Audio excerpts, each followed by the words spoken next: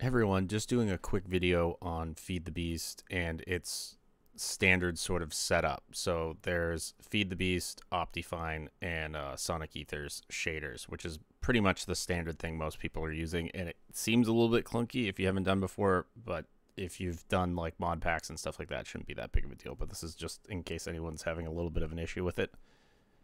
So open up Minecraft, go to installations, and create I forget what you call it, just an instance of 1.12.2.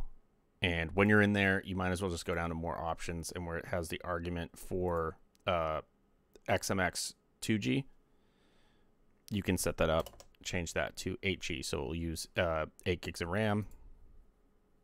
Run the instance. So you'll just play it, exit out, and then don't worry about that.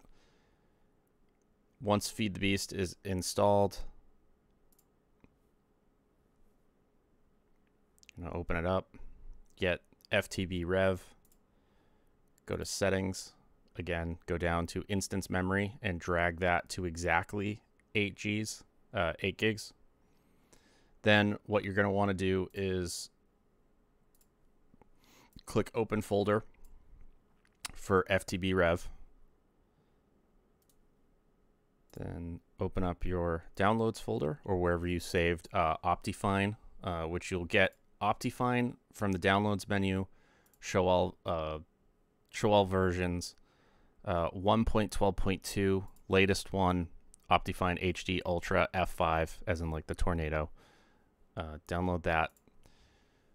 Sonic Ether's website. I forget the full name for it, but just get the renewed version 101. Sonic Ether has spoken on Twitter that he's having an issue with his host for the website. So it's been having issues where you have to like refresh a lot and stuff like that and click the button. It's a little bit of a pain, but if someone needs the file, I can just send it. So once you have these downloaded and you open up the folder in FTB, you go to mods and just drag OptiFine into it, and bam, OptiFine's added to it. The only thing you need to do if you're using OptiFine is to go all the way down to the T's and look for, it's not here because I've already deleted it, but Tip the Scales. Tip the Scales is a mod that allows you to change the UI size out of the normal boundaries in Minecraft. It's really not that useful. Almost, I would say pretty much everybody doesn't use it. I can't think of an instance where you really need it unless you just like having a really small UI or really big UI buttons in Minecraft, but I think the standard one's fine. So again, that's called Tip the Scales. You need to delete that after you drop OptiFine in. And again, we're going to do the same thing with exit back one folder level and then go to shader packs, and that's where you would grab your renewed 101 from the downloads folder and just drop it in. You don't need to extract it, just leave it as it is.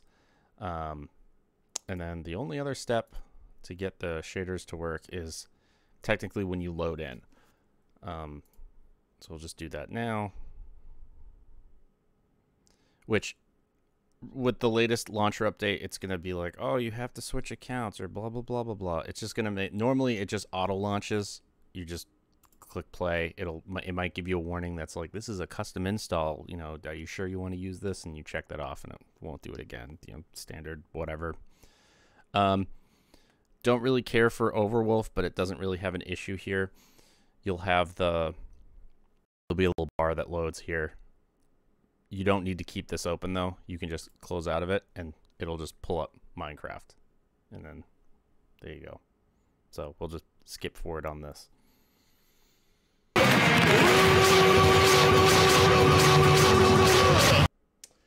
And it's finally loaded, and we're all older now, and COVID is gone.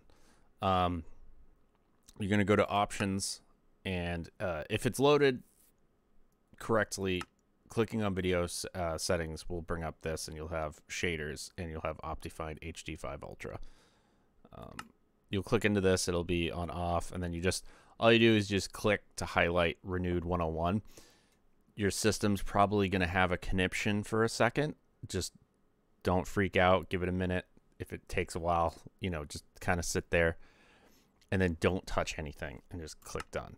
You can play with it at first after, but like what I would do is I just click out and then, you know, run a single player instance of the game, just make a test world, run around, see if you have any issues. The other thing too is let it like fully load. It might be a little choppy at first, and just kind of sit around in the same chunk for a little bit, then see how it runs and make your adjustments from there. But it should be pretty much fine. OptiFine makes a big difference when you're trying to play Feed the Beast. So yeah, that's the basic setup. There may be a few things, again, giving that extra RAM clearance, just letting it load, making sure it's in the right folder. That's about it. So I won't worry about it too much. And as always, guys, it's IsoCooter. And make sure to follow me on YouTube, Twitch, Twitter, Facebook Gaming, DLive, Patreon, Pornhub, and Farmers Only.